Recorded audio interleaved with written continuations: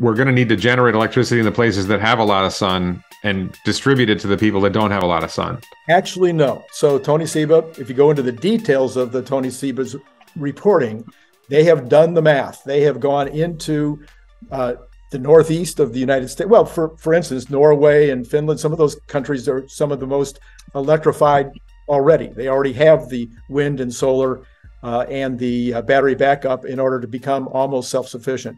But Tony's done the math, and he says he's done it for New England states. He's done it for Texas. He's done it so he's gone around the country, and he said, no, all of these places, the solar that we have today, the wind that we have today is already efficient enough to be able to go 100% electrified right now, not even including the potential for improvement over the next 7 years or 10 years or 20 years or whatever else. So we will get more and more efficient. The distributed model that I suggest to you would certainly be the most difficult because you're counting on lots of consumers. But you also have the ability to have the government say, no, you will have it on your roof.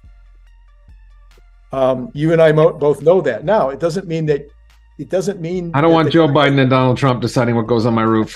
Okay, but I'm just saying, but they already decide, right? We already have plenty of, I mean, they don't decide what goes on my roof. No. State of California right now. If you live in communist California. I live in free Florida. Okay, but you have lots and lots of things about your house that is determined by the government. It determines how the power comes into the house. It determines what kind of electrical thing you put on the side of your house. I mean, there's tons, and that's one of the sad parts about building today is the permitting required in order to meet the code. So this would just be one more code thing, is you must have solar panels on your roof. Now, somebody says, well, I don't have the 10 grand. Well, that doesn't matter. We'll put it in there and it won't cost you any more. Already true. You can get the local solar guy to come out, put the solar on your roof right now, and guarantee that it won't cost more than you're paying for your energy bill as it is today.